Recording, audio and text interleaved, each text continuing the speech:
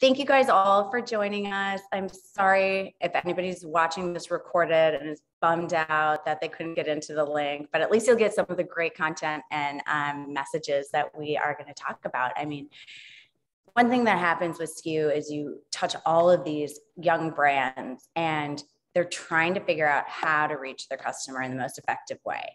And as consumers are being bombarded with messages, I mean, you have to really understand the systems and the hacks to make the most bang for your marketing bucks. And so we are covering all of that today. And so we have two wonderful SKU alumni, Ruth Marriott from A Pub Above and Sean Riley from Dude Wipes, and then three experts in marketing.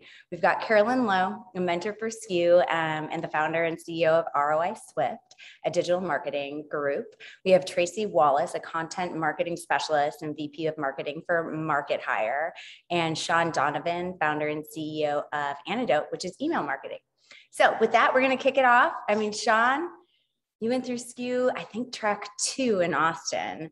And you have grown Dude Wipes to such an epic place. So tell us about Dude Wipes and kind of where you're at right now as a business. Yeah, for sure. Can you guys hear me all right? Cool.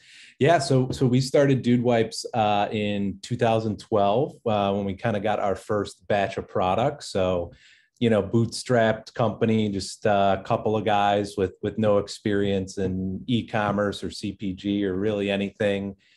Put together $30,000 of our own money and thought, that the toilet paper industry could be disrupted with a flushable wipe. So we make these wipes that are better than toilet paper. And our first one was just a little individually wrapped Dude Wipe that you could fit in your pocket. I got some of the V1 stuff here in my office. So this was our first product, and it was just a box of 30 Dude Wipes. And, we only had one SKU for the first 2 years of the business. And just we're kind of getting the brand in people's hands, learning everything as we went along and reinvesting, everything back into the company. So definitely not like most company stories, no seed round or capital to get it off the ground or experience or anything like that. So just really, we're a brand first company. We built a brand that meant something and was fun to the category and was really going to punch people between the eyes, and not something everybody loves, but something that a lot of people can get passionate and have fun behind. So I mean, when we did SKU, we were actually really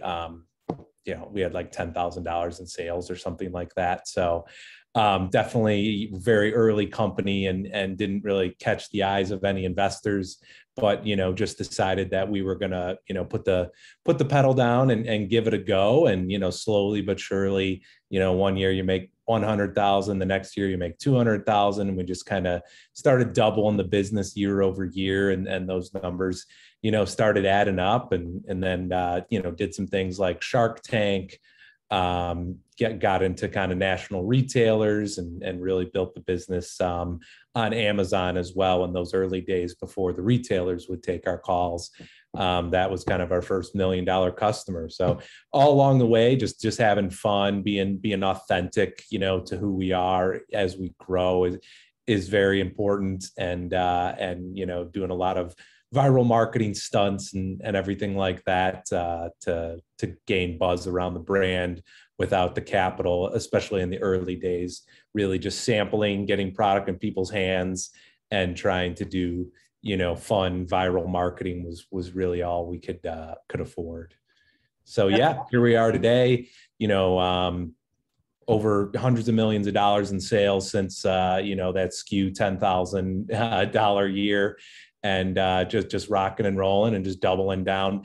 Big focus guy. So everybody tells us along the way, what else are you going to do? What should you do next? And I would just tell anybody, if you're in a market where there's growth ahead of you, diversifying yourselves is only going to split up your capital, split up your energy, split up your marketing budget.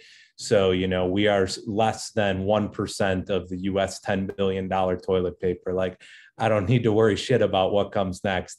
I just need to keep doubling down and growing and building, this brand in this category. So, I think a lot of the Harvard MBAs and the PE people, they always want the brand, a platform. But if you're in a category where you have growth, I'm an anti platforming the brand guy. If your category doesn't have growth and your growth starts to slow with your brand, then you have to look at platforming. But and I've made the mistakes. I just cut all our deodorants, this year. Last year we were like, oh, we should get into dude deodorant, and it was a stupid idea, and I'm responsible for that stupid idea. But it let us really like learn and double down that we need to be great at one thing and be the Kleenex of this category, which we're kind of like well on our way to doing. So yeah, that's a little bit of my story and a little bit of my spiel on focus. So yeah, nice to meet everybody.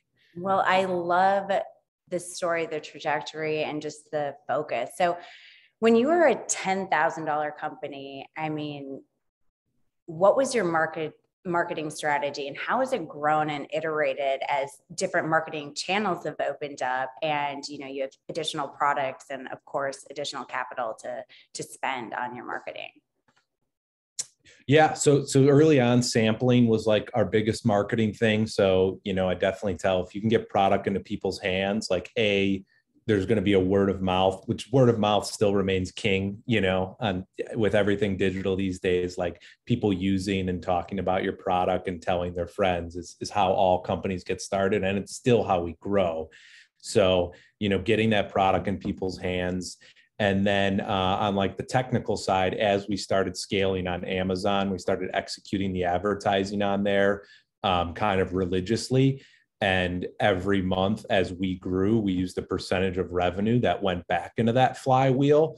And that's definitely something, in terms of focusing on your key customers that we've learned over the years. Like if you're growing on Amazon, like keep growing on there and keep feeding that flywheel with marketing budget, trade marketing, like under their roof. So if you get into Target, figure out, okay, what programs can I spend at Target that are going to grow it? So, a percentage of our revenue at big customers goes right back into that customer's ecosystem. And then we use another percentage to grow the brand and do, fun content and sponsor NASCARs and stuff like that. So we're like very disciplined on the, growing with our customers. And Amazon was the first thing that opened our eyes to that. We started seeing exponential growth on there, and it was directly related to the marketing we were pumping back into the platform. So I always tell people, don't expect to list your product on Shopify or on Amazon and for anybody to buy it, because you need to be spending money to get it in front of them. Well, I think you've kind of answered a bit of my next question about just the most effective tools that you use. I love the strategic kind of funnel of marketing dollars back into your core customers. But is there any other effective tools that you've used, maybe low cost in a different channel, more creative to gain new awareness of your products? As I know sampling for a lot of people has been hard, especially during COVID. Yeah, definitely. Sampling and like e-commerce platforms, if you don't have something like an ice cream or something that's like gonna melt, is big opportunity. So there's, all the big boys kind of have programs where you can be in the e-commerce bags and add inserts and stuff. And then, what's free is organic social. And so that's another thing we do well. And it's just a super long, grindy game. You got to be in it every day for 5 years, before you kind of see the community build. But nobody in the toilet paper industry has more followers than us combined, actually. So Cottonelle, Charmin, Quilted Northern, Angel Soft, we have more followers than all of them combined. And like, we're authentically talking to those people through DMs and connecting with them and posting every day. So that's like a super long game. Like obviously when we started, we were getting 1 like on things and stuff like that. But you just have to like stay in it and add value. Our thing is humor, poop humor, stuff like that. So like, don't always trying to be selling people what you're doing, like have a shtick, which all comes from knowing your brand and like knowing who you are and your why and everything. Like if that's nailed, then like have that shtick and just, spin it out on organic social, respond to everybody's DMs, send people product for their charity outings and stuff like that. And, that is kind of a nice fortress for us now, our organic social, where we can like make announcements and, have like a nice following. I mean, it still can be a lot bigger, but it's all like real followers that we've built up over time. So we're definitely happy with, where it's came. That's amazing. And it's that personal touch that when engaging the customer that creates that stickiness I found, which increases velocity and just kind of keeps the whole organization moving forward. So how did that NASCAR car turn out for you? Is there anything that you've done marketing wise that hasn't worked? Yeah, I mean, NASCAR for us is a way to get in front of like our Walmart crowd. And so Walmart's a big customer of ours.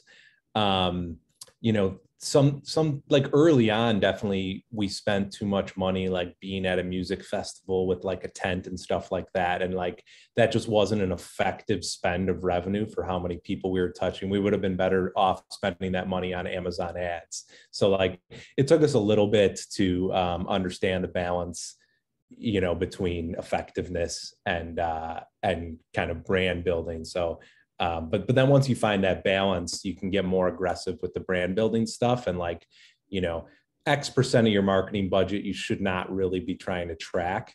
It should be like top of funnel brand awareness. Okay. So smart. Which is the NASCAR for us, like. Yeah. Okay. So you've had a lot of success with social media and you've cracked the nut at how to go viral. Can you share some of your recent successes? Yeah, I think our biggest recent one is when we put during the Jake Paul, the biggest pay-per-view boxing event of the year, we put dude wipes on the ass of Tyron Woodley, who was fighting Jake Paul. And, that went completely viral online, hundreds of millions of impressions. And that was definitely something we've learned. Like, that's just like a weird contextual thing with people's brains, like that you have to figure out if your brand. But if we put dude wipes on someone's ass, you get it right away. This is a butt wipe. This is hilarious. And like that creates that like virality. So, we look for opportunities like that when we can get in front of a big audience and do kind of a stunt like that and essentially kind of like take over, the social commentary about the fight is now like dude wipes is, trending on Twitter and is like just as talked about as kind of the fight. And then the billboard and platforming in front of like everybody's face. So that was our biggest, like by far, like success of the year. And yeah, every year or so we have something that just goes completely parabolic, in terms of the reach. But then, we have fun things like we were talking about videos on TikTok where we're just working with small creators and they're doing things really like visually intense and fun. And our advantage of being the small brand is like, we're not really trying to regulate like what they put out. Like, here's our brand, go put something out. Like if it goes viral, great.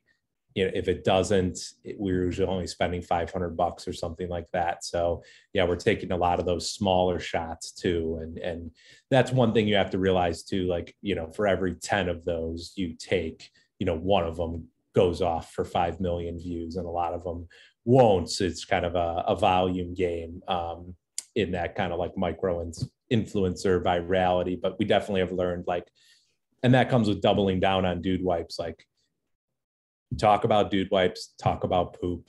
Like it's all about like focusing and knowing like what works. Whereas like when we were more wide, we didn't really have like a concentrated message for these people to tell. And now we do, and it's super simple. And, and we're just going at big toilet paper. So we kind of like have an enemy too, which is kind of fun. And it's good for marketing too, to kind of say, this is the big guy, So speaking of that, we have a question that came in that is talking about how you're competing with such major CPG incumbents, right? You said you're like 1% of the market within kind of toilet paper. Have you found that Amazon ads are effective given the fact you're playing with some really, really large competitors?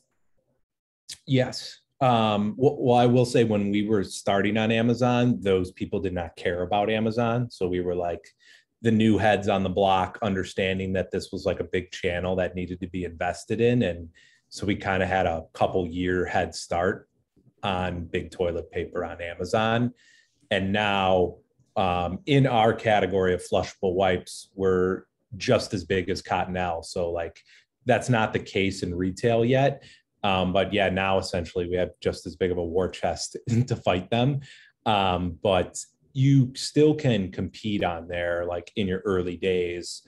If you have like a it all comes down to differentiated product and product positioning. So like no amount of digital ads and can save anybody, you know, like the tobacco industry spent $1 billion, you know, marketing a smokeless cigarette like 10 years ago and it flopped. So like, don't think about, you know, positioning and uniqueness to the customer and the category is what births all opportunity. And if you do that, your digital ads will be effective. If you make something that's not unique or doesn't add enough value to the customer, yeah, the big guys are going to squash you. But if you're just different and unique and you're talking to different people or you're offering a different value, you know, the algorithm's going to realize that and your ads. Okay. So much information there. I think this is fantastic. So thank you so much for coming on and talking about your story. Right now, I'm going to switch it over to Tracey Wallace. So she is a content marketing specialist and VP of marketing for MarketHire. And you have been such a friend of SKU, always brilliant in your words. So tell us a little bit about your experience within content marketing. Yeah, for sure. So hi, everybody. I am Tracey Wallace. As y'all heard, I work over at a company called MarketHire, which is a place you can go and hire freelance marketers that are pre-vetted. So that's helpful. But I also come to the direct-to-consumer world through BigCommerce, where I was the editor-in-chief for 5 years, interviewed a bunch of startup founders about what the heck is actually working, why, how can other people replicate it. I also have my own D2C brand. It's called Doris Sleep. And for that, all I do is content marketing. It's the only thing I invest in, mostly because it's a side project, and I know how to do content marketing, and I'm not so good at like advertising and all the stuff that comes with that. So that's my background. And then in terms of content marketing and trying to get programs set up prior to the holidays, which we're in the holidays right now, people are buying. So what can you do? My biggest advice that I wanted to get on here and talk to everybody about was to focus on local content marketing, like starting today. I mean, if you can start to get stuff up by next week, that would be really helpful. What I mean by local content marketing, there's a few different things. So one is creating where to shop in your area pieces of content, right? So I'm in Austin, Texas. So highlighting, your own products, even seeing if you can build partnership with some brick and mortar stores. Why am I even suggesting that? And it's because the supply chain is really backed up. I'm sure there's people in here right now who are having trouble with their own supply chain. You aren't alone. Everybody is, or quite a few people are. A lot of consumers, that news has gotten out to a lot of consumers, and a lot of consumers as a result are going to be shopping a lot more in store this year, maybe than online, because that is the most surefire way to make sure that you have gifts, under the tree or for Hanukkah or whatever have you. So it's really smart right now as a direct-to-consumer brand, if you can go out and make some partnerships with some of those brick and mortar stores, whether that's getting your product in those stores or even just getting some like flyers and cards about your product and brand within those stores. You certainly want to make sure that it's a complimentary store to the products that you're selling, but you can also do this online, right? So creating gift guides always do really well, whether you are just promoting that on social and to your audience or in email. You should do both of those things, but creating kind of a curated list for folks. And you can do this multiple times, right? You can create a curated list for your local area. You can create a curated list and ideas for women, for men, for your dad, for your boy, like whatever might make the most sense for your target segments. And then again, start doing that right now. You can then extend that from your individual like blog post into Pinterest post. You can reach out to the other brands that you have included in there, tagging them on social, even reaching out to them over email, letting them know, hey, we've included y'all, would love to help promote, and even see if they're up for partnership opportunities, which would be really fantastic. So that's, again, last minute. Content marketing and SEO typically takes, to like really build a moat around your brand, typically takes anywhere from 6 months to a year to really start to pay off. So what can you do in terms of content now to start to see some lift in time for the holidays? Is really, really focusing on what that audience need is, which is trying to find those gifts and those products in time for the holidays. Yeah, I love that. I was back home in Minneapolis a couple of months ago, and there's this great, like, kind of curated Galleria mall, and they had Enneagram type products and stores within the mall of like where to shop. And I followed it because I'm like, oh, I know that person. Like, we just sit around at dinner and talk about it. She's like an 8, you know what I mean? Right. It's that personal touch that I think is so important. Yes. So how can companies really use their content to get more PR? To get more PR, it's a great question. So right now, there are a lot of reporters out there. So I'm sure everybody has heard of HARO, that's Help a Reporter Out. Definitely respond to those, that reporters use it. There's also a new one out there called Help a B2B Reporter Out. So definitely look that one up. That will get you featured on sites like Shopify, MarketHire, like #paid.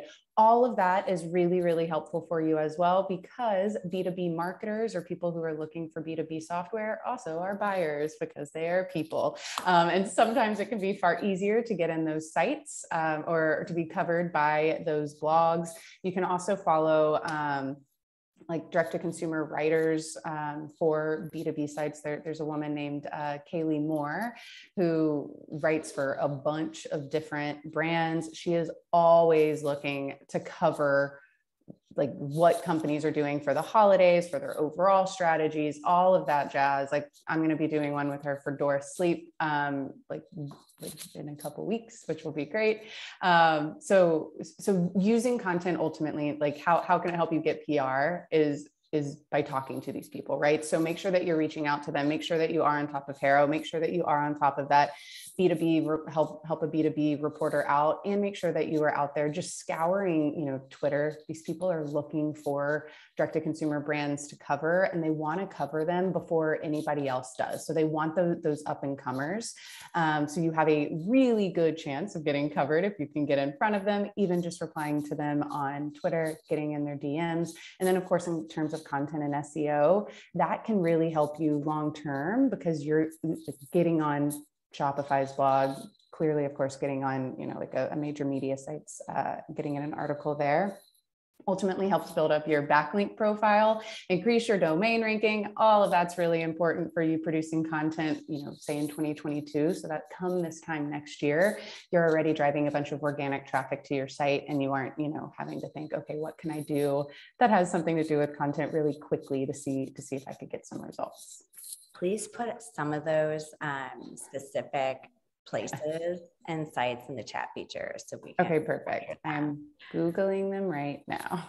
Okay, so any ideas on creative ad campaigns that you've seen? Let's just get like the juices rolling for the companies that are on this call.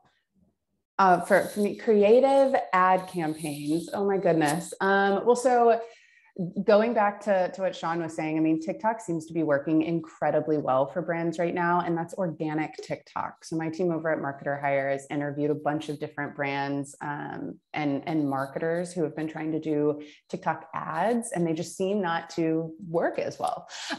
So organic TikTok is working really well. You can still get a pretty good bang for your buck over on Snapchat as well as on Pinterest, and Pinterest is even beginning to add, like more shoppable features where people don't even necessarily need to leave Pinterest to buy.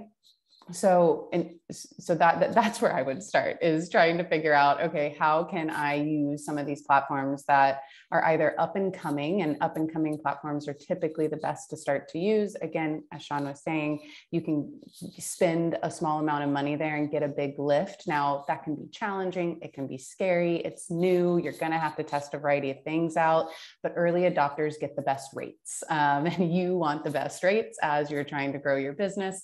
And then of course, just looking to other platforms and channels that other people aren't spending as much money or time on. Again, Snapchat, Pinterest, there's a lot of consumers over on those channels and not a lot of people spending a ton of money over there. I love it. All really practical tips. Thank you, Tracey. You're welcome.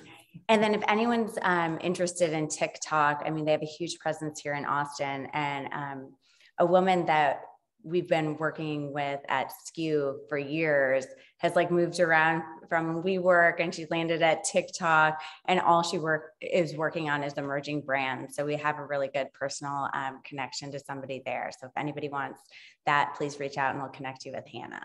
Because I know TikTok is just, I mean, I can't figure it out, but everybody else really likes it. I love it. It's great. I am dropping some of these links into the chat for everyone. We have Katie here too. Thank you so much. And I just wanted to remind everyone, apparently there was just a little bit of an event snafu. We're recording this, so we're going to be pumping it out. If you missed the first half, you'll be able to watch it and make sure you got all of these great little bits of wisdom. So with that being said, I am going to move on to Ruth Marriott, the founder of A Pup Above, a SKU alumni company. Ruth, tell us a little bit about your company and especially how it is relates to the marketing strategies you've used. Hi everyone, I'm Ruth Marriott. I started the company with my husband and also our dog Lola. So she's the inspiration behind it. We sell a fresh frozen dog food line. It's sold in pet specialty retailers across the country and then also online as well. Similar to Sean, we also went through SKU back in 2019. And I would say at that time, we were still trying to figure out where to focus our efforts in terms of channel strategy and marketing and messaging. Since then, we've had a lot of benefits from focusing on the customer we're targeting and also the products we're replacing. And that's allowed us to really focus in and make decisions on where to invest time and resources and where to not. That's been, I would say, a big advantage in spending like our money more effectively. I love it. So when we're talking about marketing tools, I mean, what has been the most effective for you? Just because the product you're putting out there is so unique. It's not just like another new dog food brand. It's found in the frozen section. It's going to be in specialty retailers. So I feel like there was education over your product and what it was, as well as education around how to get the consumer's hands on it. Yeah, so we have kind of two different things. At retail level, the pet stores we sell into have really well-educated store employees. So we actually really cater to them in terms of providing education and resources and marketing efforts to them so that they can market to the consumers that come in. People there either get food recommendations from their vet or a lot of times these store employees.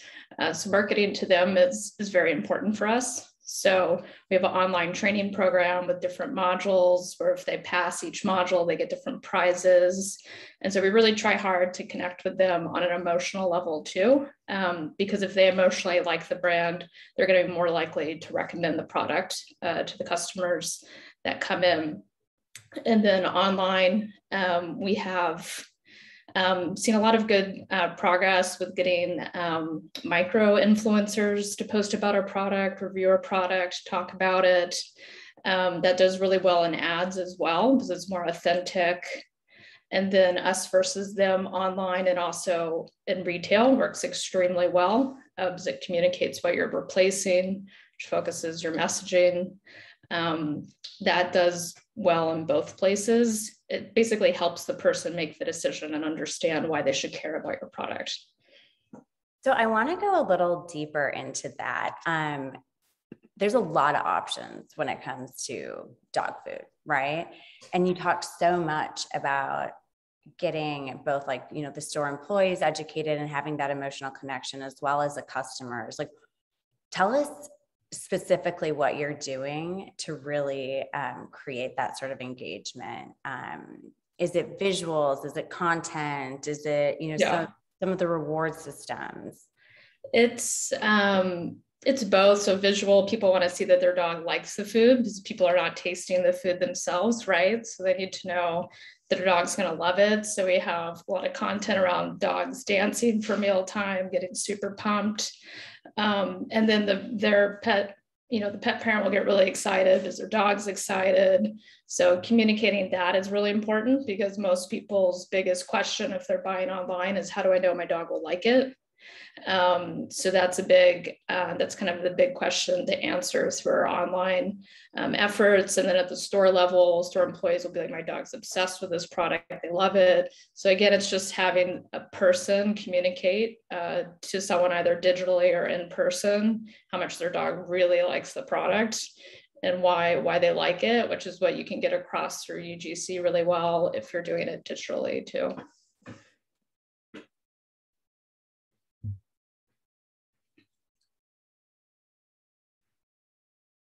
I see some questions coming in on the chat. So how challenging was the education aspect, getting the word out about a cold dog food? So the category itself is the fastest growing category in pet food. So we certainly have other players in the market that are spending their own advertising dollars that are helping grow the category as a whole. So being in a category that's growing certainly helps. And then in terms of education, that's also why it's important we sell into pet stores because their store employees do such a good job and we don't have to pay for that education. We just have to get them to take our training, which is online. So it's a super cost-effective way to educate people. We also do a lot with email, social, and our blog, so SEO, to drive traffic to the sites. A lot of people are trying to figure out dog food. They have a lot of bigger questions about how they feed their dog. And so that can bring them to the site and then also potentially become a customer that way as well. All right, I love it. Okay, so one last question for you, and it's such a great question for you, Ruth, just knowing you from the SKU program and how your brain works. I mean, you are very tactical when it comes to just analyzing your business, getting down to the core aspects, whether it's operations, but I'm sure you're applying it to marketing as well. So how are you making sure that you're spending your dollars in the most effective way? Yeah, so there's actually a new tool that's been really helpful for that. It's called Triple Whale. It plugs into your Shopify account and then all the places you're advertising. So Google, Facebook, and you can see it all in one dashboard, the ROAS for each channel. It'll tell your acquisition cost, your new customer acquisition cost. So you can see everything in one place very easily. And then the other thing is just having like KPIs that are KPIs that you can hold people accountable to. So it's helpful to talk to other brands, maybe in your category or similar categories, to figure out what that should be. Like what percentage of revenue should come from email? What should your ROAS on Facebook be? And then use something like Triple Whale to see if you're hitting it. And if you're not, then you know you need to change things.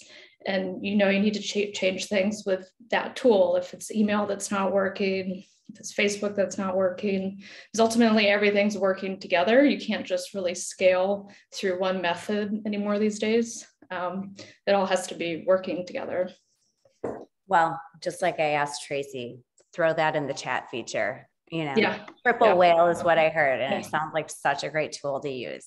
So, and then Carolyn Lowe just threw another one in the chat. So definitely look those up. Thank you, Ruth. I'm going to move this along to Carolyn, who is one of our dear SKU mentors and the founder and CEO of ROI Swift, a digital marketing agency. So why don't you tell us a little bit about what you do at ROI and just start doing what you do, which is being the guru in this space. Thank you. I think everybody has really touched on some of the most important. You can't do anything in a vacuum. So I love the way that Sean talked about how sampling is very important. We have a saying that anything that goes on your skin or in your mouth has to be sampled. So obviously your pet too, obviously that's why Ruth is having such great success with in-store and educating in-store. So depending on what type of brand you are, sampling is critical.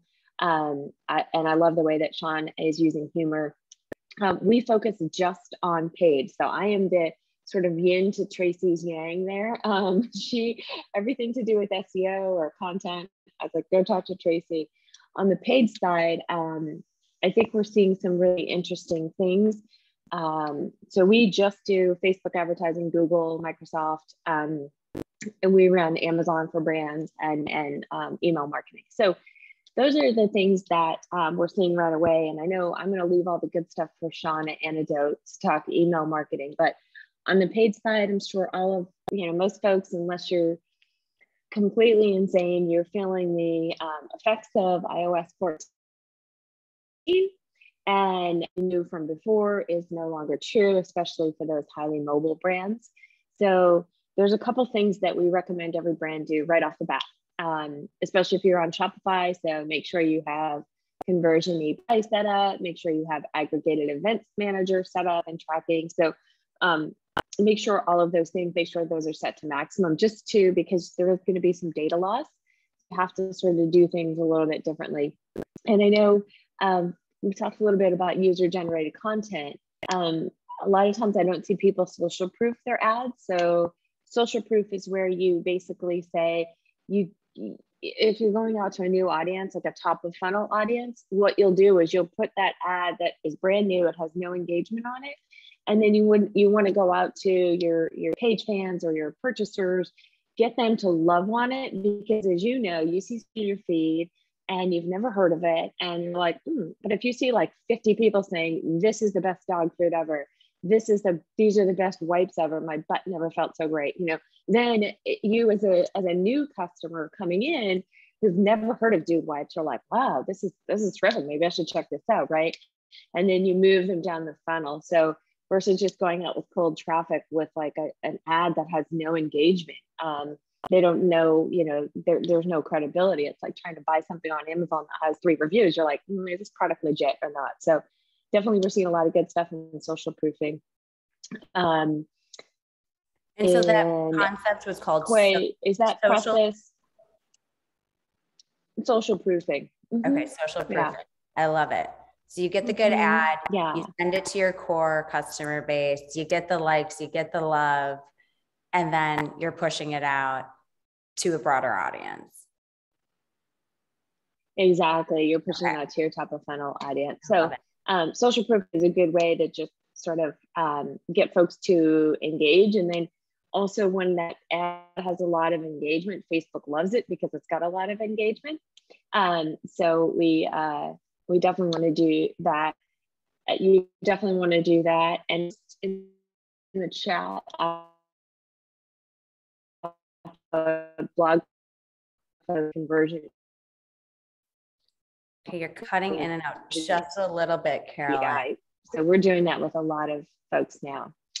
Okay, you just cut out for 1 second. So Okay. I think what you said was you're definitely working around the KPIs, right? Is that what you said?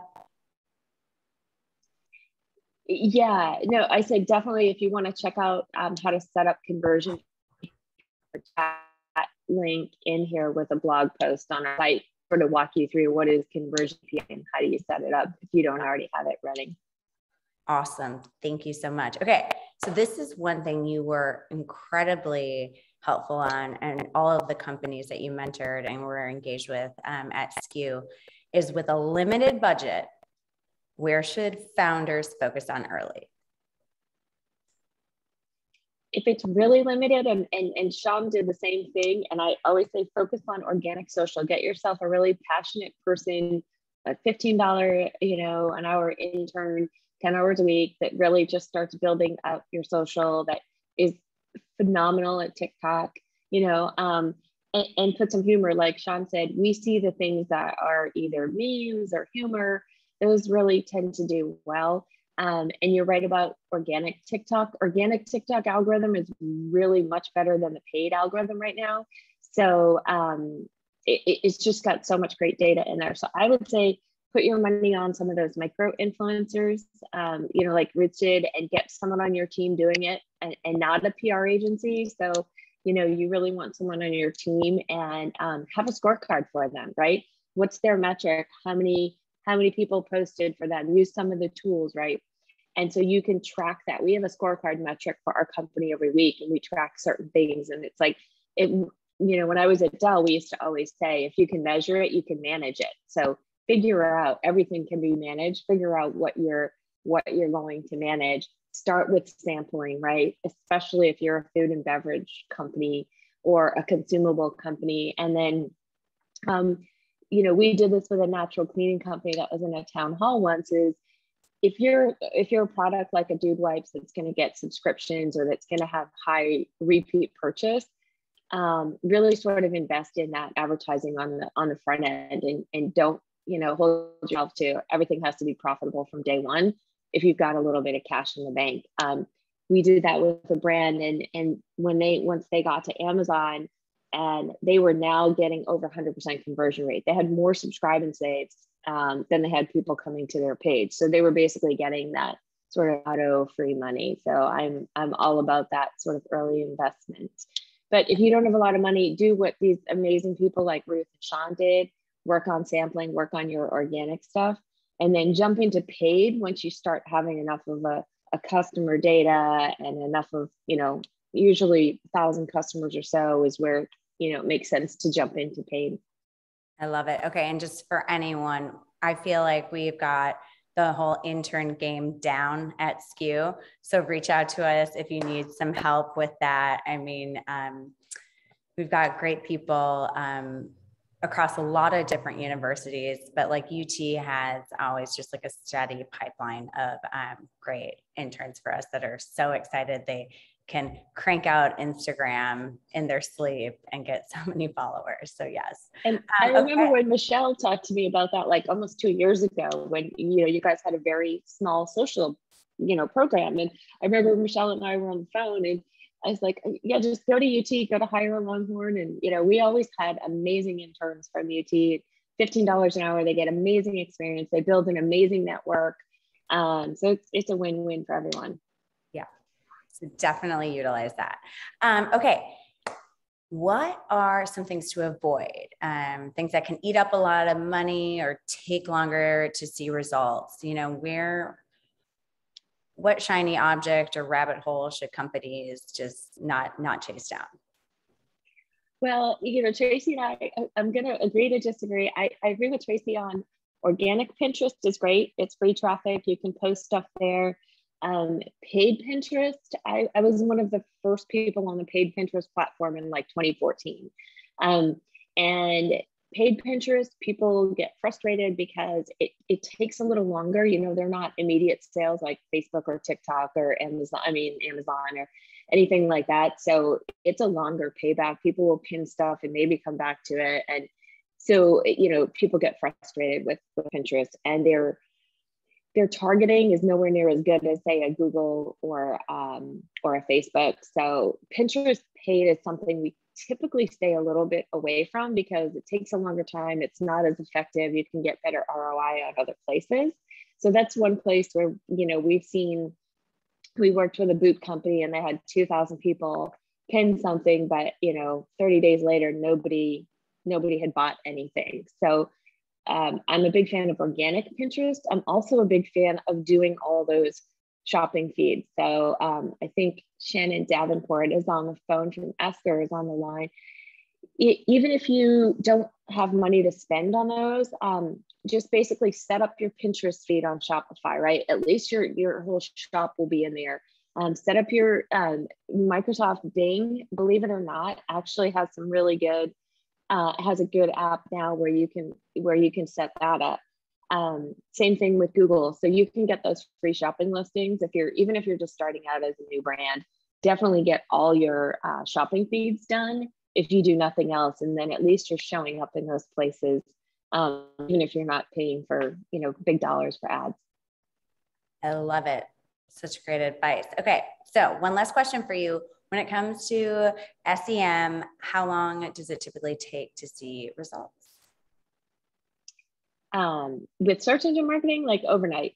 We just started working with a new skincare company, and we launched their ads, and they got 4 purchases within the first 2 days. I mean, this was a brand that was not doing more than $5,000 a month before we took them on. So I'm like an instant gratification person. So, I mean, I got to give Tracey Wallace must be the most patient person in the world, because SEO does take a little bit, right? You're not going to get on Google on page 1. You're not going to get on Amazon on page 1 unless you pay. So I think it really fits my personality. My Enneagram is an 8. I'm like, be smart, be bright, be gone. And so, transactional advertising is exactly where I should be spending my life's work. I can look at what I did yesterday and see how much money I made for a brand. And that's my passion. Well, good thing I know what to buy you for Christmas, Carolyn. Get me the Enneagram 8 gift. I'll find the picture. I took it. I'll send it over to you. Can't wait to see it. All right. Well, thank you so much, Carolyn. Such great words of wisdom. And we are going to move on to our second Sean of the panel, Sean Donovan. He's the founder and CEO of Antidote, which is email marketing. So Sean, take it away. Tell us about Antidote and what you're doing in the email marketing game. So my name is Sean Donovan. I originally was on the brand side of things. First starting an apparel brand many years ago. And then ultimately I ended up at VF running a couple footwear lines before leaving Vans to launch a natural personal care brand. And about 3 months into that, got into a trademark opposition lawsuit with Mary Kay, which ultimately took me into more consulting across all of marketing. But the way that I kind of entered into email and SMS and more retention-based marketing was basically learning through what I didn't do within my own brand, and then seeing how effective and profitable email specifically was on a group of brands that I was working on when I first started consulting. And I noticed how profitable it was, and I thought it was so interesting that it always got left to be the last aspect of marketing that brands would work on, which is definitely what happened with me on my own brand as well. And I think probably the main reason is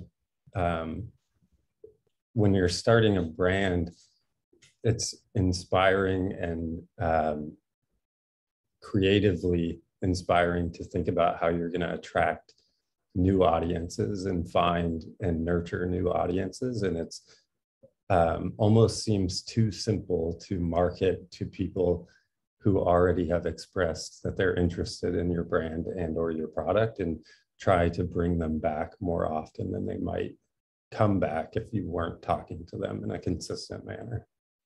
Okay, so let's dig into this. So email marketing may not sound as sexy as like TikTok and Instagram, but like, why is it such an important part of the marketing mix? And I mean, I can think about it from my own personal experience.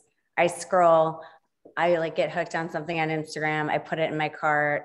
I don't have my credit card around me and it's requiring some sort of information, and there it stays. And then I wonder why it doesn't, show up at my house a week later.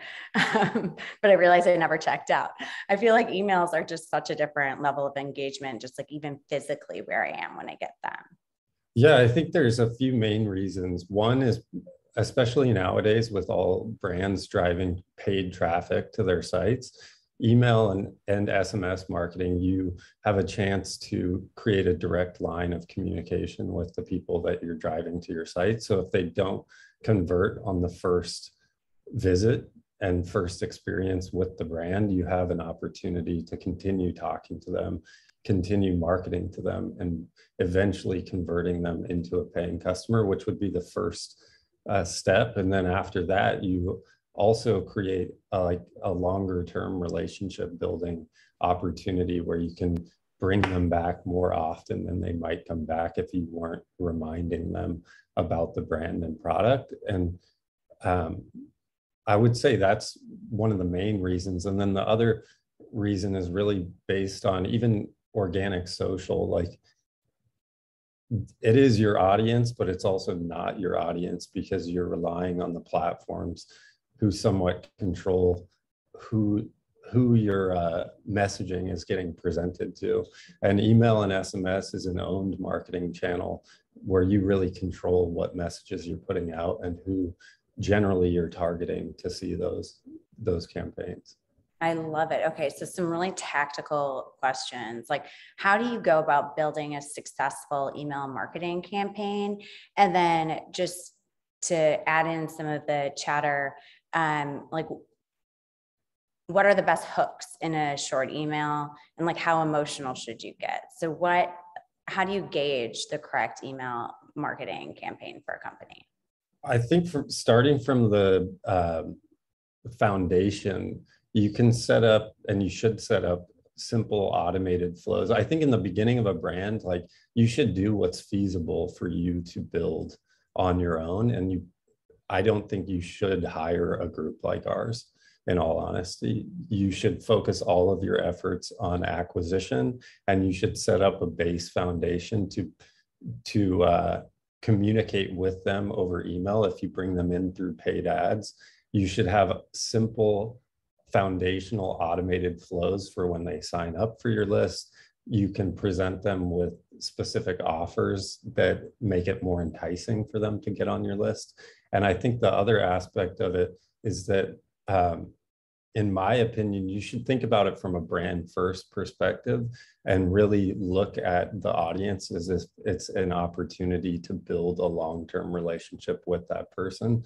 I don't think there's any hacks in life, unfortunately. And I think you should be approaching it to provide value, depending on what your brand specifically is. Like for Sean, who spoke earlier, I think the level of humor and fun involved with the brand, like, that's an opportunity to stand out from other brands in email specifically, because I think most brands, this is changing now with iOS 14, the challenges that has presented has pushed people to be more creative within email, but it's still not something that most brands spend a huge amount of time on.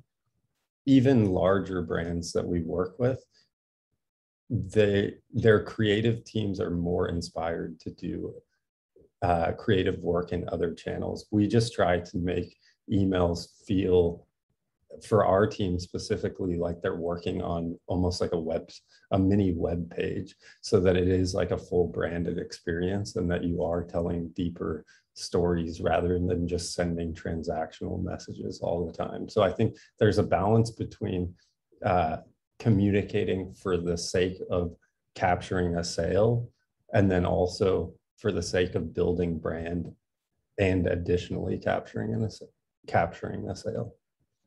Okay, that's so great. And I mean, could you just elaborate on this change in the iOS system? Because I might not be aware of exactly what it is. Yeah, so like Carolyn was saying, just the loss in data aggregation within Facebook and Instagram and tracking abilities, and specifically for who you're targeting your ads to appear for, because the acquisition costs are now rising with those challenges, it becomes more important to gather any contacts of people that are coming to the site but might not convert. Because in the long run, you're raising your ROI on paid ads if you are converting more of those people over time, regardless of if they purchase on day one or if they end up purchasing from the brand like a month, 2 months later. Okay. That's great information. Okay, so questions from the audience. How do you create a great email marketing content list? So specifically for content, I think it really is dependent on the brand, like A, what your product is, and B, what the differentiating factors of your brand are, and kind of overall tone and voice that you're communicating on other channels. I would approach it in a way like trying to balance between sales focus and also brand focused content. And again, that's just trying to provide more value to the audience so that you're not burning the list that you spend so much time and money building. I think if you're too short-term focused, obviously people are going to become unengaged with the content you're putting out. And it's the same across any platform. If your focus on Instagram is purely to get people to buy the product and you're always marketing the product and hitting people in the face with why they need to buy your product, they're not going to have the level of interest or connection with your brand that you would hope for. So while it is such a great direct sales channel, you want to be cautious about doing purely sales-based content within email so that you are creating long-term relationships with the people that are on your list. I love it. Okay, so that leads me to the next question. What are some best practices you can give on email marketing, especially frequency, A/B testing? I mean, one question that just came in on the chat was informative emails and transactional emails. You know, if you're a snack company, should it be on a weekly basis or a monthly basis? Like, how do you think about all of that? So I think it's far different for different scale brands. First off, I would say to start, you should try to, it depends on your experience level within a tool that you're using, but you should start to look at your audience within segments. And segmenting your audience helps you target what types of campaigns would be most relevant to the people that you're sending them to. And the main reason that you want to do that is because you want your audience to be highly engaged with the content that you're sending. So you don't want to send a campaign to somebody that you already know that type of person would not be interested in the campaign that you're sending.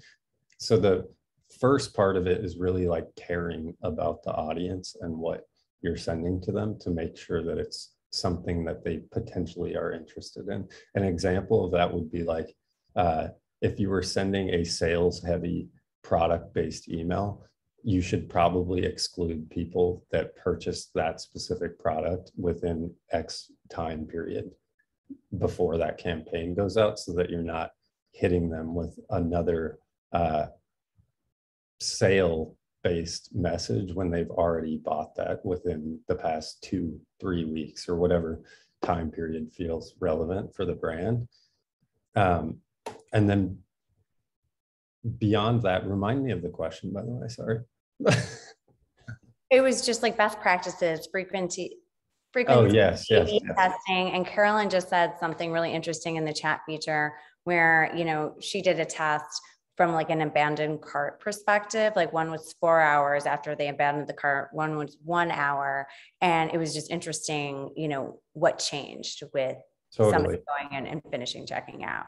I think for newer brands, outside of segmentation, like, and understanding the type of people that you have on your list as a first step, for newer brands, I think more than anything, you should build automated flows based on simple events that people are, or simple actions people are taking on your site. So if somebody signs up for a list, make sure that you follow up with them after, encouraging them to make their first purchase. If they make their first purchase, what are you sending to them at that point in their customer journey that's relevant to them, that might help encourage them to have a great experience with the product that they did buy?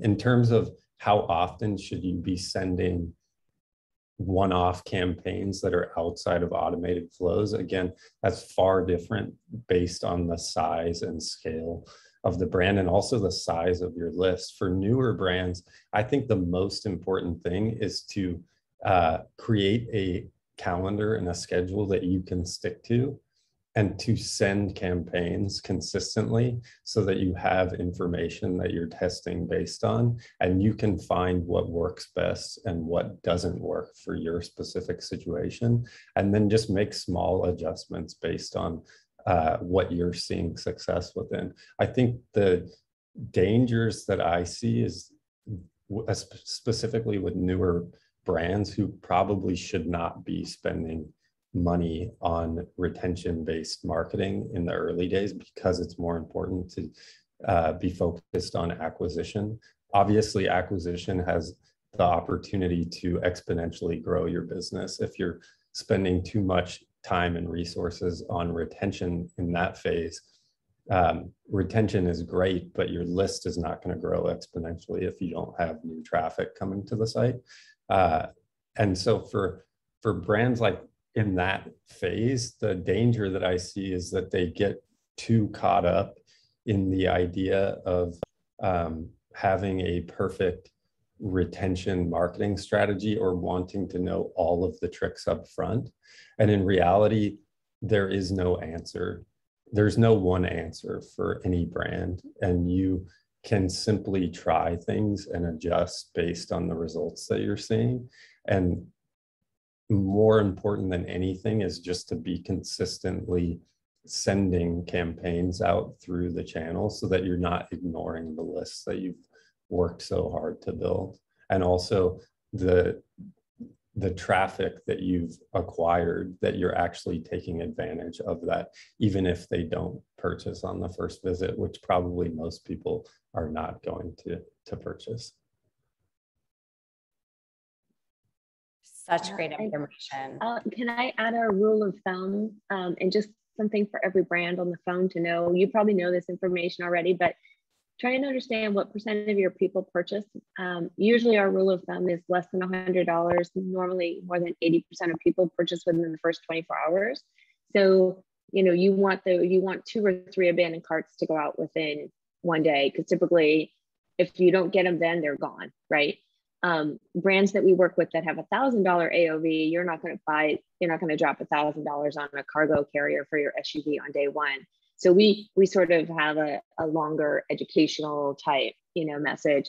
But like Sean said, building out your list, definitely link up, if you're on Klaviyo, link up your Klaviyo and your Facebook and run lead gen campaigns. So people who are engaging with your content on Facebook or Instagram, you can integrate those with Klaviyo, and then they go right into your automated flows, and they get all these terrific emails that Sean and team do. So that's one way we do a lot of list building sometimes in October before ads get really expensive in November and December. But once they're on your email list, you can talk to them, you own that name, you have that first party data. So if you're not doing some list building now, maybe do it while it's still relatively cheap. And now is really like 4 more days in October. Yeah, now is really like our ramp up time. This is a busy time of year. I feel like every time of year is a busy time of year for us, but right now is like the mecca of owned marketing channels, because you've already done all the work to acquire. All of the brands that we work with have been spending resources on paid acquisition.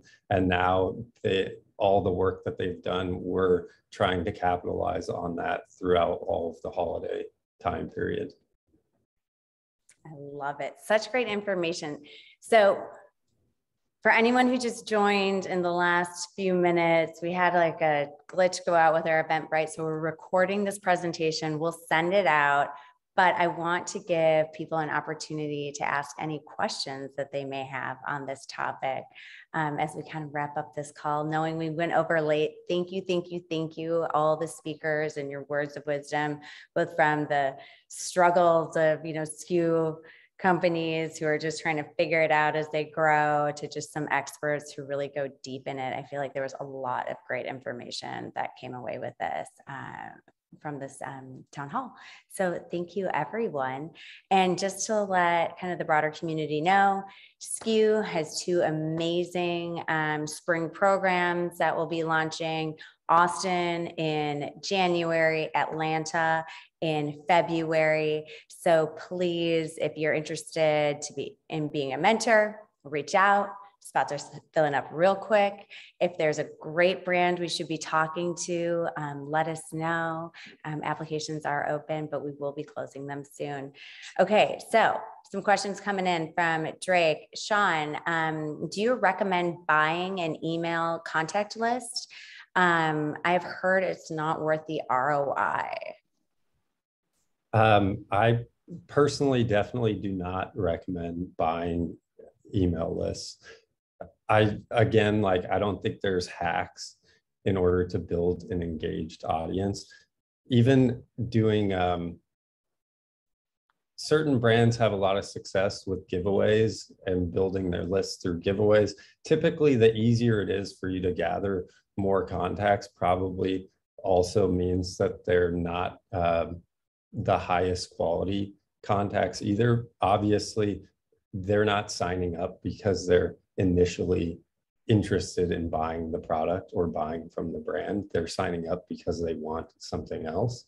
So I think the best way to build a highly engaged audience is typically a long game also. I mean, I agree. And the stickiness of a real customer that's going to improve velocity, who wants to emotionally engage, is so much more valuable. Yeah. The other detail is that if you were to buy a list, let's say you bought a list of 10,000 people, that they are not expecting you to reach out to them from that brand. The risk of that is that your domain is actually attached to your sender reputation.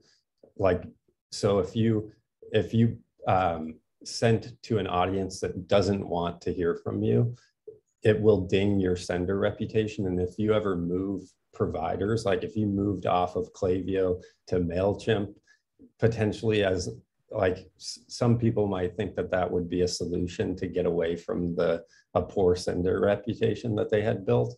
The sender reputation goes with you wherever you go based on it being attached to your domain. So I would be cautious about trying any quick fixes like that because they'll come back in the long run.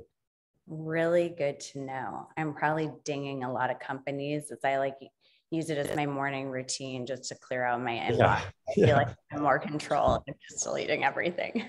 Okay, so a couple of more questions coming in. Is there any real value in retaining influencers on a monthly basis? And then a little bit of a follow-up on this as I'm just skimming it. Influencers that are, specific for a product line, whether it be sustainability, are they beneficial to engage with?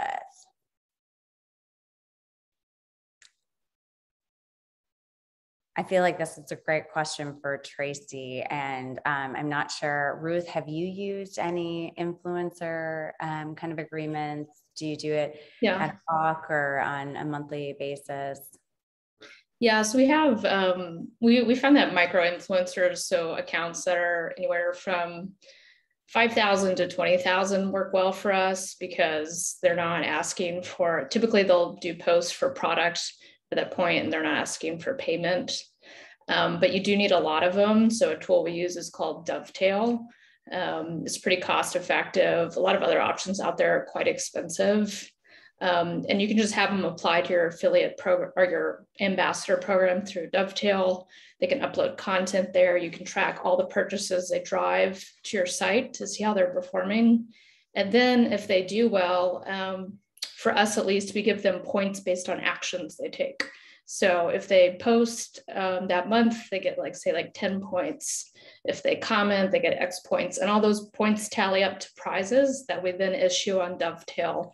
So it makes it a really fun, engaging way without spending a lot on the influencers. And then you can also track how they're doing, performing. Are they active? Are they not? And so that's just a good way to avoid like getting into some type of retainer agreement where you're giving them, money each month, but they might not be active. And then you have to go back to them and explain that you want to kind of revoke their retainer.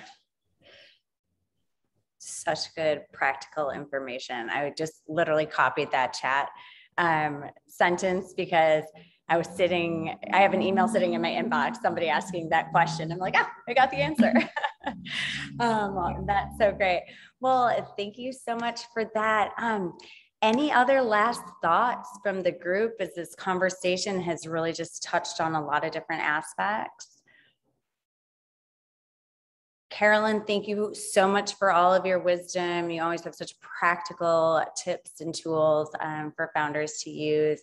I mean, Sean, I feel like you need to talk with SKU because we should be getting better at our email marketing. And I think everybody can always improve on what we're doing. Tracey, you're brilliant when it comes to content. Ruth and Sean, congratulations for all of your success and being part of this darling SKU alumni group.